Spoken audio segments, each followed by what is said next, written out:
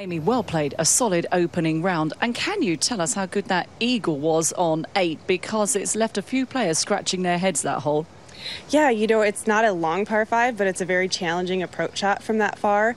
You can't be short because you'll be in the hazard, and then it's a really tough bunker shot to that pin if you go over the green. I did have like the perfect club. I hit a really nice high shot, so it would come in soft, and it just ended up being perfect. I bet you breathed a sigh of relief because it's quite hard knowing what to do with the second shot. Yeah, when I struck it, I was like, that's as good as I can do, and that's all you can do out here.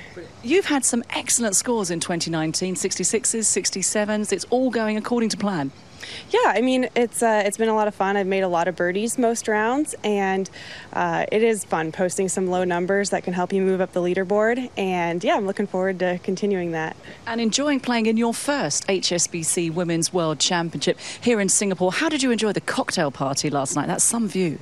Yeah, it was a lot of fun. Honestly, I'd never done anything like that, and really seeing the skyline at night from such an incredible place was kind of a one-of-a-kind experience. So it was a really good way to start the week in Singapore. A lot of people do call it Asia's major. It's quite fitting in some ways. Yeah, absolutely. I mean, it's just a beautiful city. It's a great golf course, and we all love coming here. Okay, well, we wish you all the very best, but a solid opening round. Well played. Thank you.